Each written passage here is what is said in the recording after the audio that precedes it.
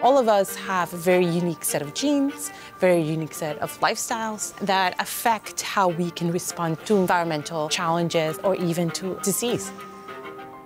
My grandmother had lung cancer, and I think about if she had this sort of access to data, would she maybe have lived longer? Project Baseline is our effort to really create a registry of individuals that are interested in contributing to scientific research.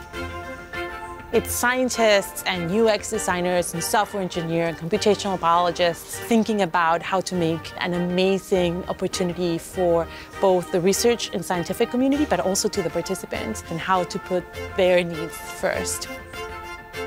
We wanted to start thinking about how to make people healthier before they get sick. The only time that you come into contact with the medical profession is when you go to the doctor for some problem.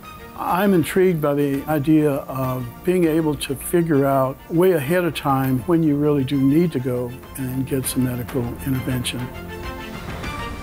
It is important to have a big data set and a lot of people participating, because we really want to understand the differences in between all of these people and how they influence health and disease.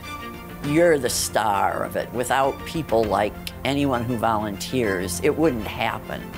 They really need a wide variety of ages, everything, to be able to get a baseline for, you know, the human body. So that's one of the reasons I keep doing it. What I think will be the future of healthcare is really more a proactive view of healthcare and the realization of personalized medicine, where you go to your doctor and it's not like one cure for all, but there will be the right cure for you.